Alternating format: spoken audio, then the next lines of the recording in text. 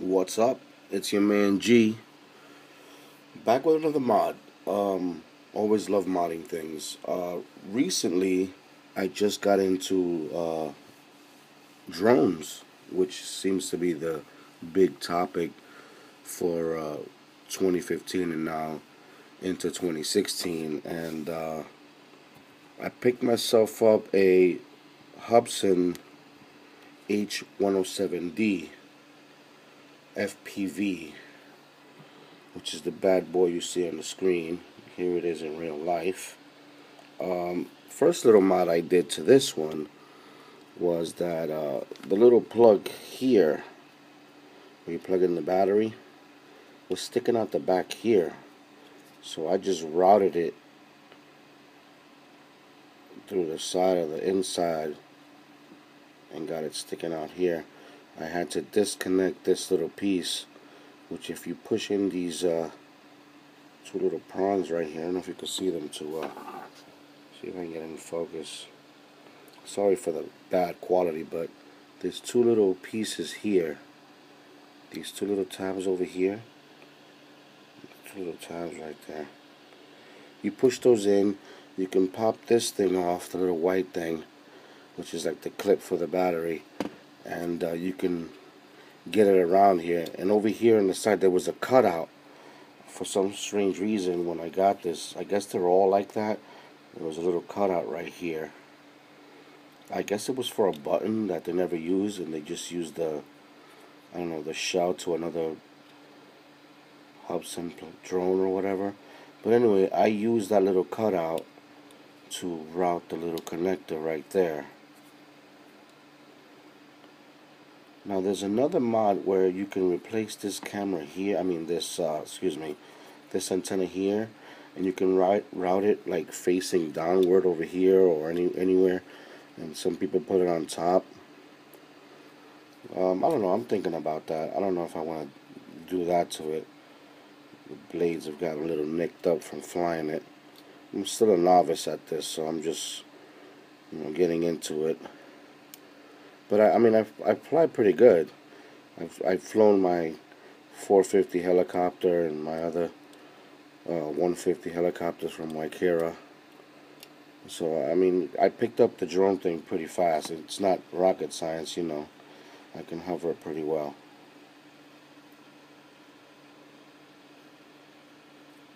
So that's the H107D drone. FPV, flies real good.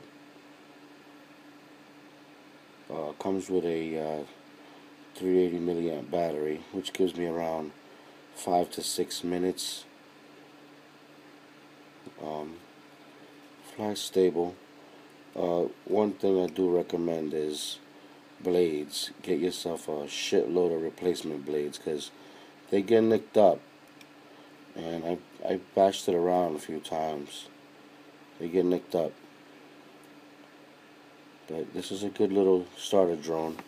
I started with this QUADCOPTER. This is a little badass drone right here.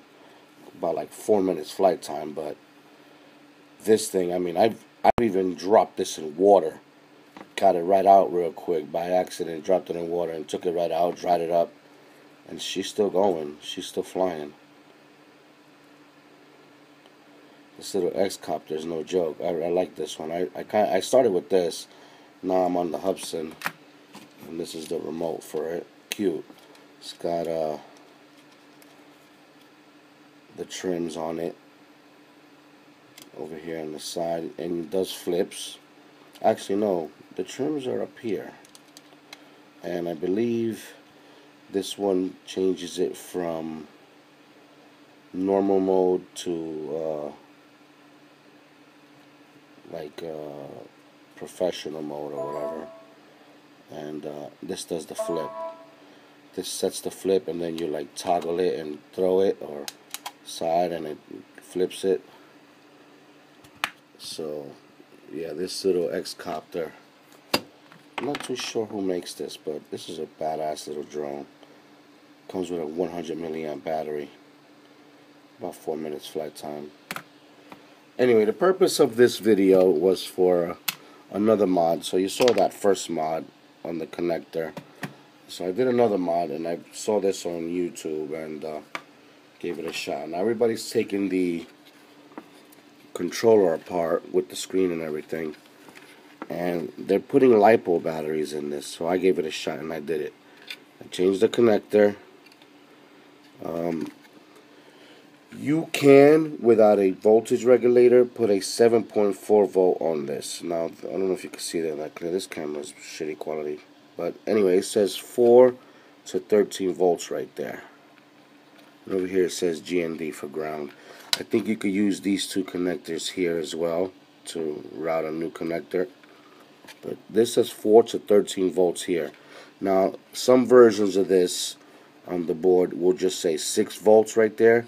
But people have gone and put a 7.4 volt battery on here, LiPo, just changing the connector, and it works fine. Like, you don't need a voltage regulator to put the LiPo, because let me tell you, even with nickel cadmium, NiCad batteries, rechargeables, this thing sucks up batteries like no joke. And I'm sure there's plenty of other videos of users that can vouch for that. This thing just eats them for breakfast, I mean, literally. So the tray that was in here was this. I broke the pieces in the middle that separate the batteries. This goes in here. So my first intention was to use the battery that I have, which is a Venom 7.4 2400 milliamp battery, to put in here, but I didn't want to have to leave the battery in there, so it made it kind of hard with this in there to take the battery out, and I didn't want to have to leave it in there and charge it. The reason why, I wanted to be able to take the battery out and charge it, so leaving the tray in there didn't help much. I couldn't get the battery out. I mean, it fits snug. Another thing I noticed is that when you take this out, let me get the battery real quick.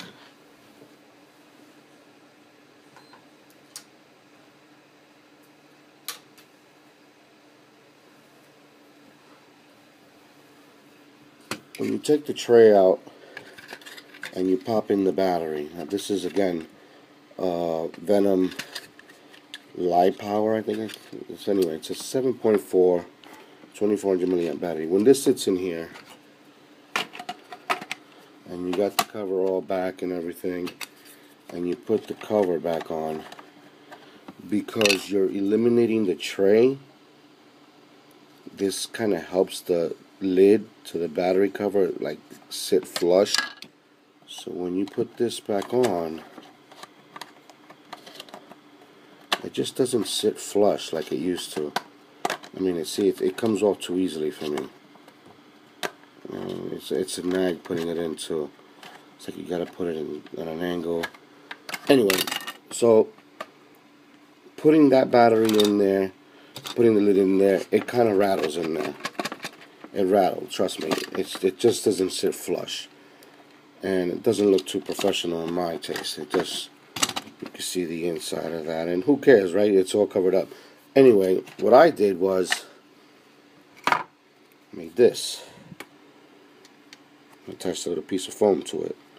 This piece of plastic I got off of a CD cover. Broke the other half and cut it up.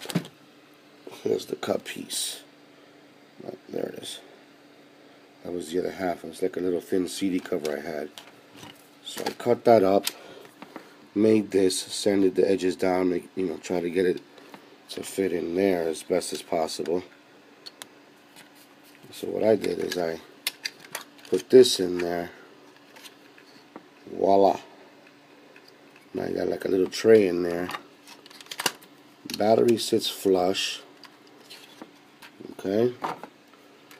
Cover goes back on. Nice and tight. And now the battery, see how easy that was? No rattle.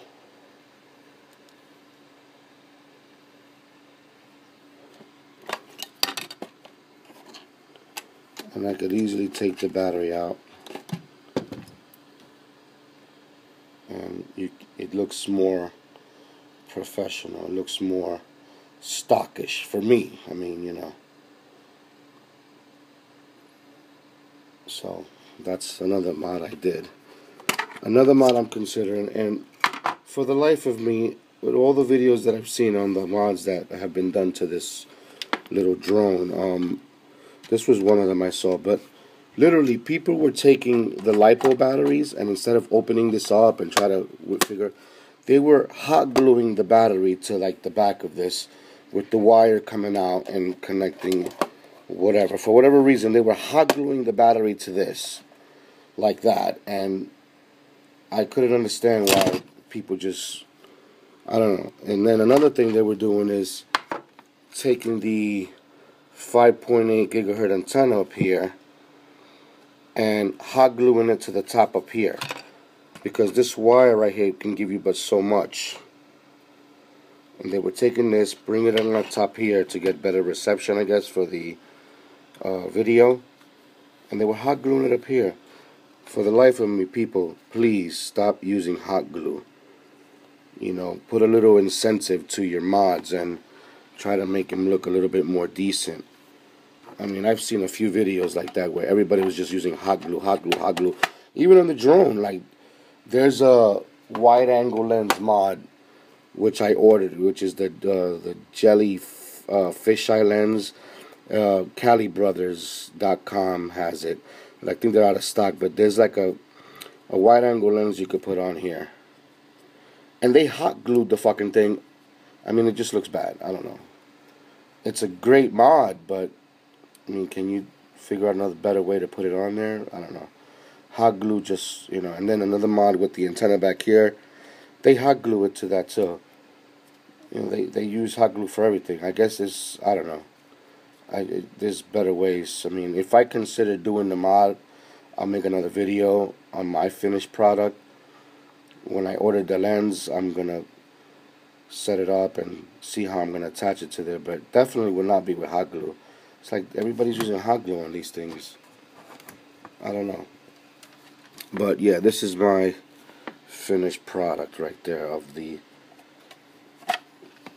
LiPo battery mod.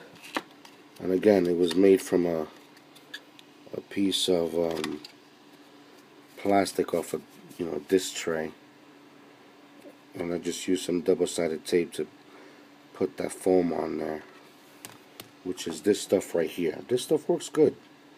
This is extreme mounting tape from Scotch. You get a roll of this from Home Depot for like $8. This is good stuff. This is the stuff I would use to maybe mount the antenna up here. You know, put some adhesive. You know, like, why use hot glue? I just don't get it.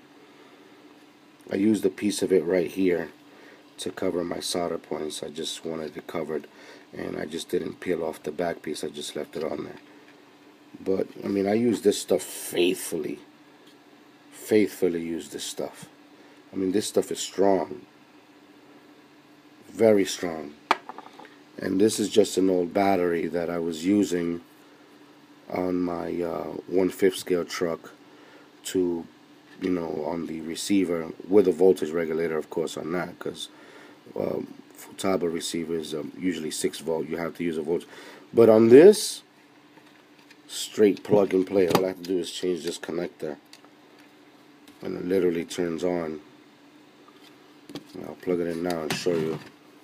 Like, you get, even with a full set of rechargeable batteries, the NiCad batteries, you still wouldn't get like a full bars on the. So I'm gonna turn it on with this button holding down, and it shows you like the version. You could also see the. See, I got 8.1 volts there. See that? Again, I apologize for the camera, but this is showing me the version, and up there you can see 8.1 volts. So when I turn it back off and turn it back on to normal, you can see that. Let me press this to get this. See? Full bars. fully charged. Even with a full charge of NiCad batteries, it would still be like one bar down.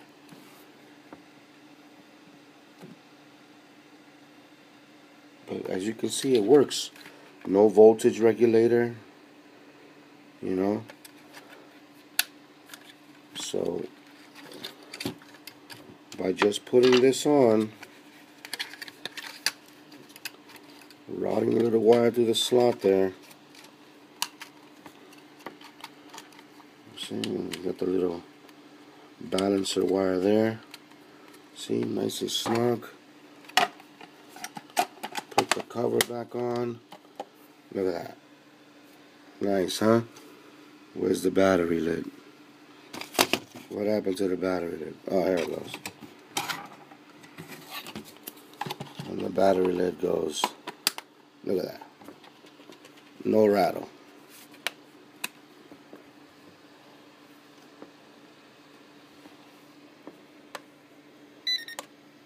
Full battery.